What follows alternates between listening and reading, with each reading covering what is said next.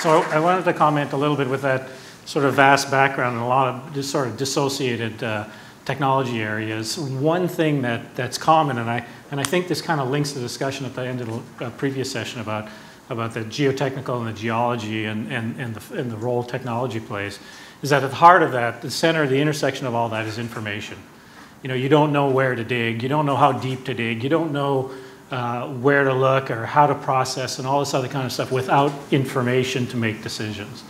And so there's been a lot of work in a lot of other industries that have focused on developing techniques for understanding information better.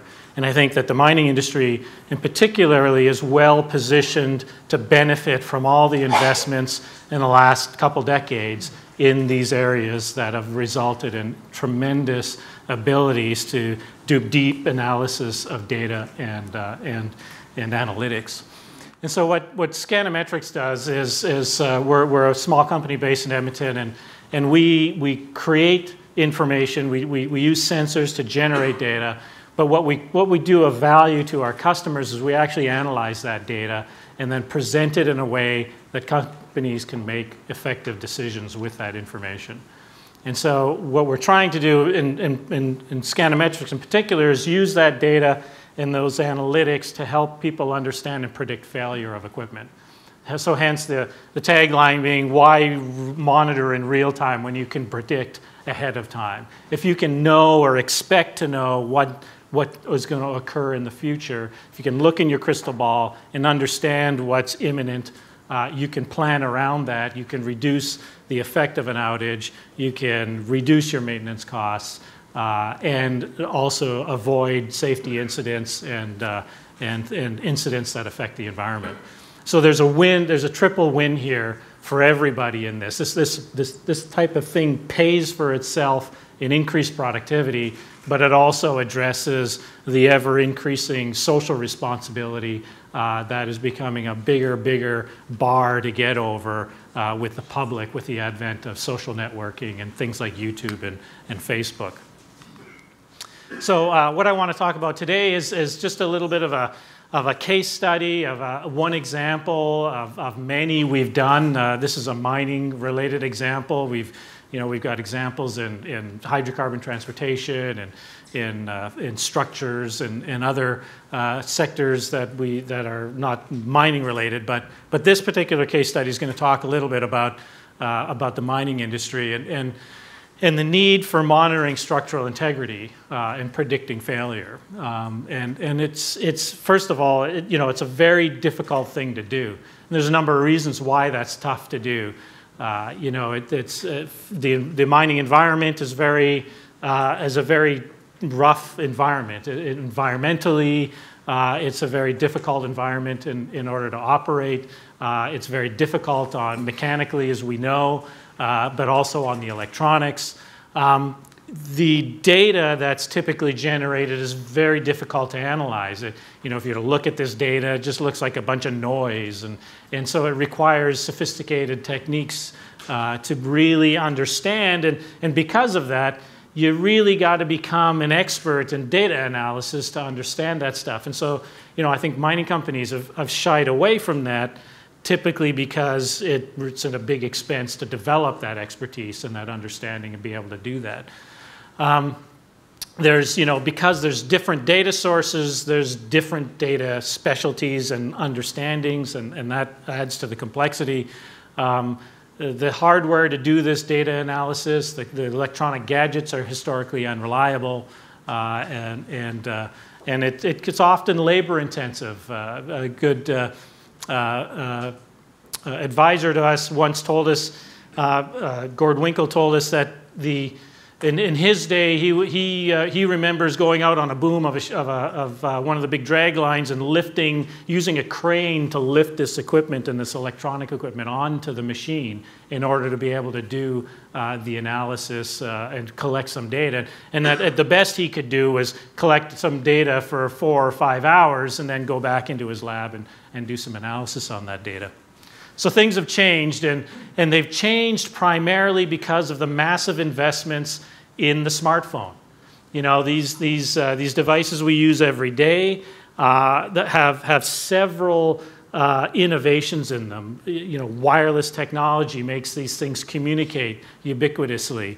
The power management and the low power electronics that go into this thing have made these things operate on small batteries for days, weeks, and years at a time.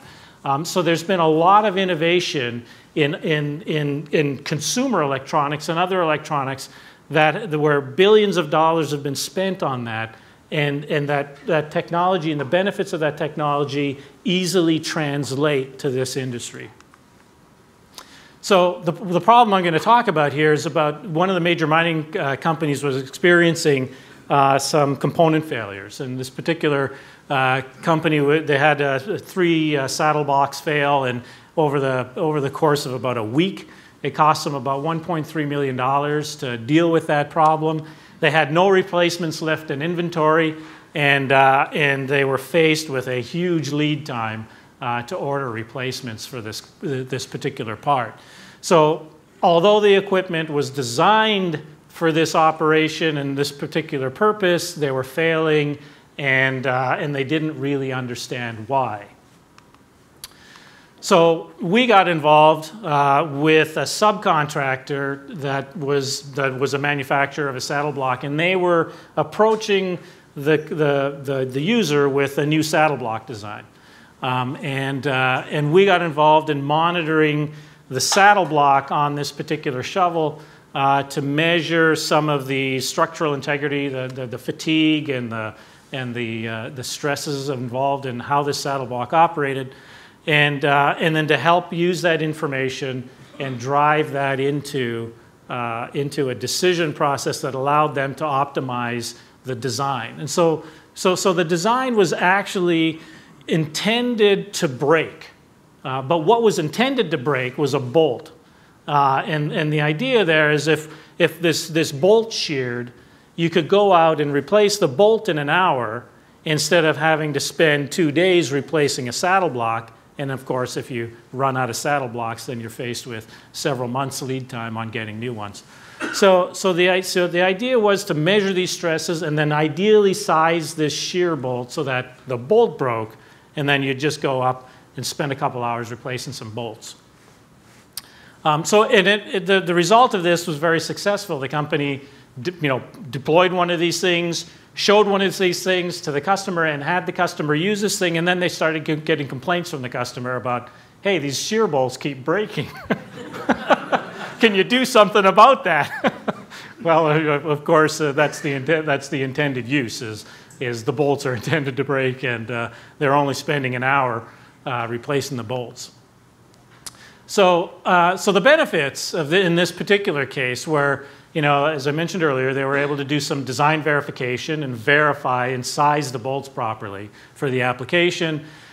They reduced their repair time to about 2 hours or about $1,000. It's with some bolts and a couple hours worth of time, versus replacing a saddle block and spending 8 hours of downtime. The saddle block and the labor costs you about $60,000, and of course you're down for 8 hours, so you've got the lost productivity. Then that could be anywhere from $50,000 to $100,000 an hour. You avoided a premature boom replacement, and this is a real big problem because nobody stocks booms, and so those can take months to get.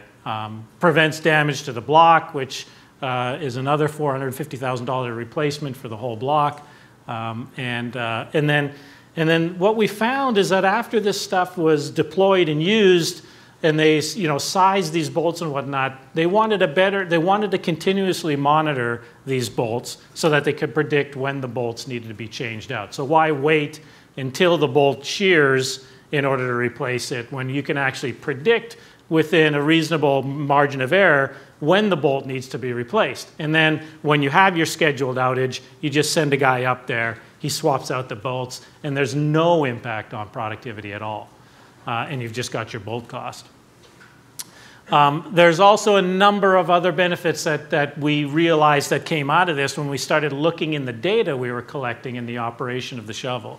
And And so we started to look at how operators were using the machines. And then, because we had all these sensors on the machine, we could look at, the stresses induced on the machine at all times of day, because we were doing continuous monitoring now. We weren't monitoring just one part of the machine for a few minutes of the day. We were doing this 24/7, 365, continuous data streaming from this machine into our analytics engine.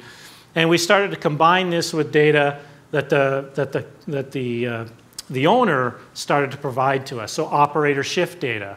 In this example, we identified a particular shift in a particular operator that was inducing twice as much fatigue damage into the equipment as the other operators were. And so that gives you an opportunity to take stock in that and understand, well, why is that particular shift or that operator inducing damage? We had one instance where the investigation revealed that this was for a different shovel, but at 2 o'clock in the morning, the guy had ice in a shovel, and so he was taking his boom and he was going bang, bang, bang on the ground to loosen the ice. Of course, that was doing a lot of damage to the boom. But at 2 o'clock in the morning, there's not a lot of people around to see what's going on, so it's kind of like your rental car, right? At the end of the day, when you return your rental car, the rental car guys don't really know what you did to it. They got no way of knowing what the damage is until it literally cracks and breaks, right? And when a crack is the manifestation of the fatigue something experiences over the life of the asset. And so what we're doing is we're just visualizing that fatigue and being able to make intelligent decisions based on that. So it's relevant to the life cycle. It's relevant to the operation of the equipment.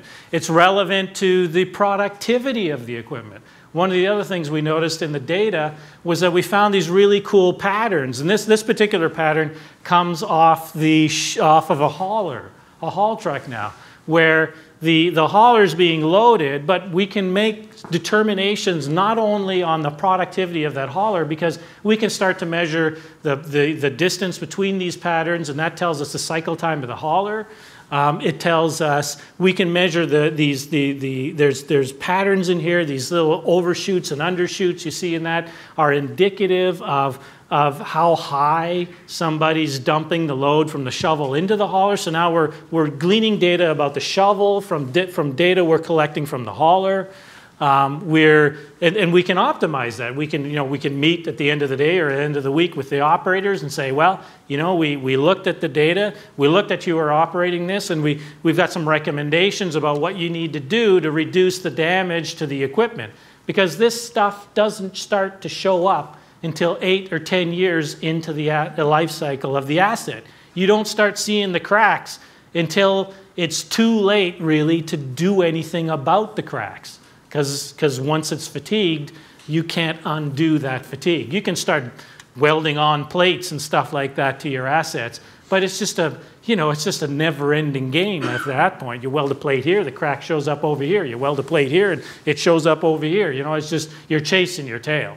So this allows you to make interventions, behavioral interventions, process interventions, and other interventions early on in the life cycle of the asset. We can estimate the lifetime of the equipment. So using these are standard engineering principles that have been developed over decades of research by academics and industry that allow you to accurately predict fatigue life of equipment. So you can actually put these sensors on your assets, and you can start to visualize how long that asset lifetime is. When is this thing going to start cracking on you and falling apart?